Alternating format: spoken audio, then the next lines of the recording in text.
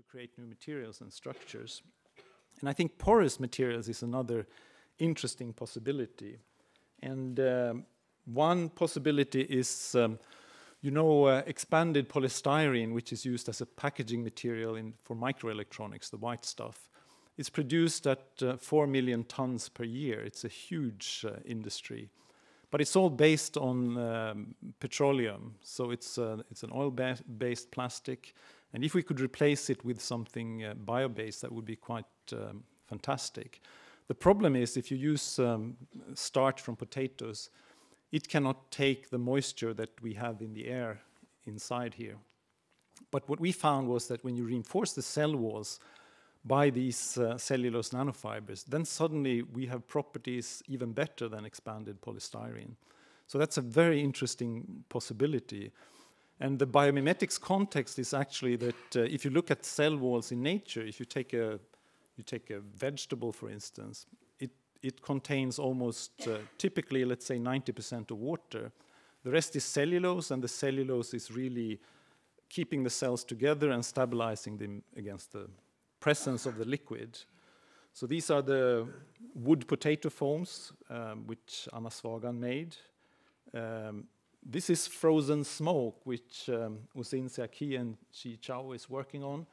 Frozen smoke is essentially aerogels. It's the popular name for aerogels, which are typically made from ceramics. But in our case, we are using the cellulose for the aerogels. And these materials have remarkable mechanical properties, but I think perhaps the main interesting thing is that you can make thermal insulation with much superior properties than those that we use today.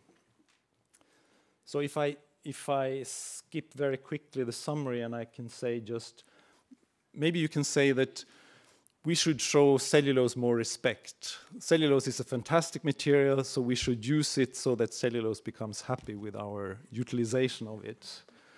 I want to finish off also by saying, I'd like to acknowledge in particular Tom Lindström from BIMAC and Skogsindustrierna, who actually brought me to KTH from the very beginning and funded our work in the beginning.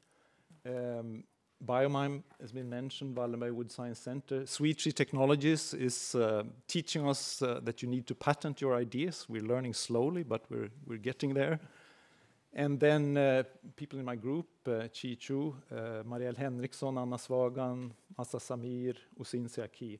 And then Professor Ikkala, who came up with the original aerogel idea. The most recent material we've made has only 0.5% solid material. The rest is gas.